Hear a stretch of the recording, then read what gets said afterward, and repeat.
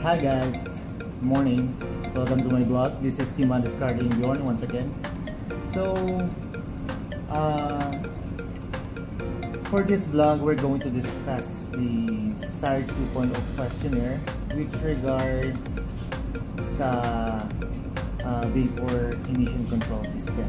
Okay, for the control VECS settings. No, so it's either your vessel is inerted using VECS or non-inerted using VECS, and inerted not using VECS, and not inerted not using VECS. Okay, so let me explain it to you one by one. So for non-inerted tanks, because you expect PV bulbs are working since there's no VECS or no vapor return, gentlemen or ladies.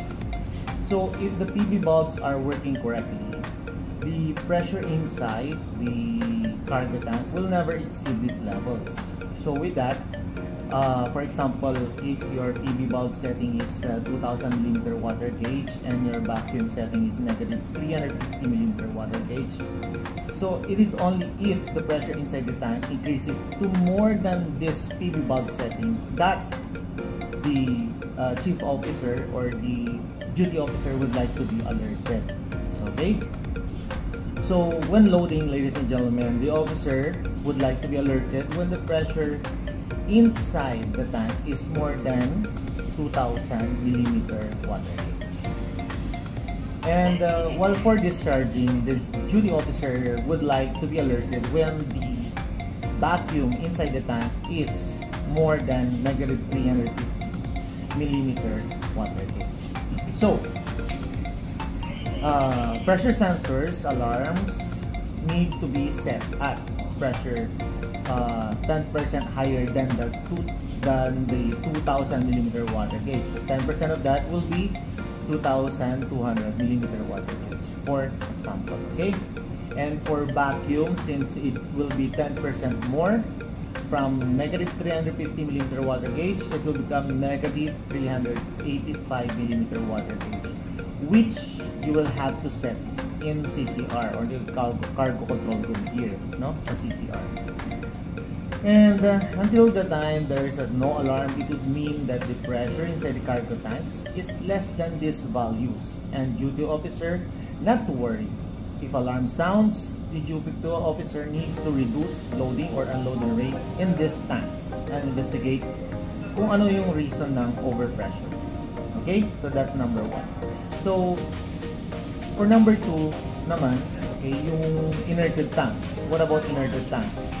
Inerted tanks, that means, of course, we all know about it, oxygen level maintained below 8% by volume. So when the tanks are in inerted condition, we cannot allow the air to come inside the tank. Otherwise, oxygen level inside the tanks increases. Okay? So when loading, ladies and gentlemen, tanks will be under positive pressure, and excess pressure will be ventilated through PV valves. Okay? So when discharging, so for discharging naman, we cannot let the vacuum side of the PV valve lift. So we supply the inert gas to the cargo tanks to keep this under positive pressure, or the inert gas system. So that means the duty officer would like to be alerted when, okay, so during loading, positive pressure is more than the PV valve lifting pressure. So the setting will be 10% more than the PV valve lifting pressure. Okay, so the tank is under vacuum during discharging, so the setting must be set above 0. So recommended setting for this one is 100 mm water gauge. Okay? So, paano naman kapag gumagamit ka naman ng vapor return or VECS, okay, or the Vapor Emission Control System? So, when using the vapor return line, that means the cargoes are toxic, or it is as per the terminal requirement. And the vapor line allows the connection between the ship tank's vapor space and, of course, the shore tank's vapor space. That means the vapor spaces are in equilibrium with each other. Short tanks at saka ng sheet tanks. So the purpose of this vapor line is that this should not be release of cargo vapors into the atmosphere. So the purpose of the vapor line is that there should not be a release of cargo vapors into the atmosphere. So yun yung reason talaga, di ba? So the chief officer giving instructions to his duty officer would like to be alerted before the pressure inside the tanks leaves the PV valve. Okay, so yun yung reason. So this alarm will give sufficient time for the chief officer or the duty officer to take corrective action. So in this regard, or in this case, 10% less of the activation pressure of pressure relief valve should be set in CCR or in the cargo control room. So for example, if your PV valve high pressure setting is 2000, 10% less of that will be 1800 millimeter water gauge. So for vacuum side naman, it would depend if its tanks are inerted or non-inerted. So if it's inerted tanks using VECS, it's 102 millimeter water gauge. For in non-inerted tanks using VECS, it is negative 350 millimeter water gauge, which is exactly the low pressure setting of your PV valve. Okay? So that is the explanation, gentlemen. So to summarize this VECS setting, okay, in CCR, we have the high pressure. First, for inerted tanks using vapor return line or VECS, it should be 10% less. For non-inerted tanks using VECS, it is also 10% less, okay, for the high pressure setting. For the inerted tanks not using the vapor return line, it is 10% more, okay. For non-inerted tanks not using the vapor return line or the VECS, it is also 10% more. Now, let's go to the low pressure setting. For inerted tanks using VECS, it is 102 millimeter water gauge. For non-inerted tanks using vapor return line or VECS, it is exactly as your PV valve low pressure setting, negative 350 millimeter water gauge, for example. And for inerted tanks not using the vapor return line, it is 100 millimeter water gauge at least.